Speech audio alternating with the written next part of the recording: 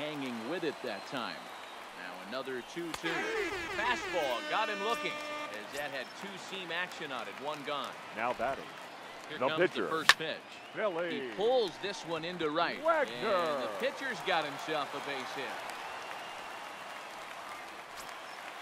Stepping up to the plate, Tony Gwynn. Now batting. He's got a chance The to right end fielder. this one and send Tony these fans home happy if he can get a ball deep enough into the gap. The 0-1. Well below the knees, laid off on the changeup there. A little bit outside. 2-1. Now a check swing, but he does manage to hold up in time. Ball 3.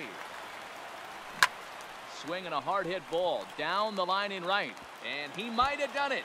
Can they score that runner from first?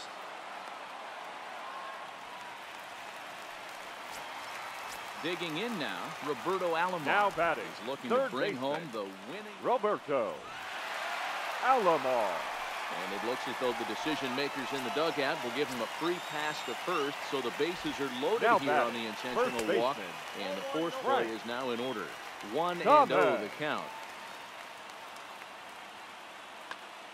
Possible winning run just 90 feet away here. 1 away. Nope, that's the ball. Change up low. 2-0. Putting himself in a pretty bad situation now on 2-0, and the base is loaded. He basically doesn't have much of an option but to challenge him right here. A swing and a dive. Away back. That's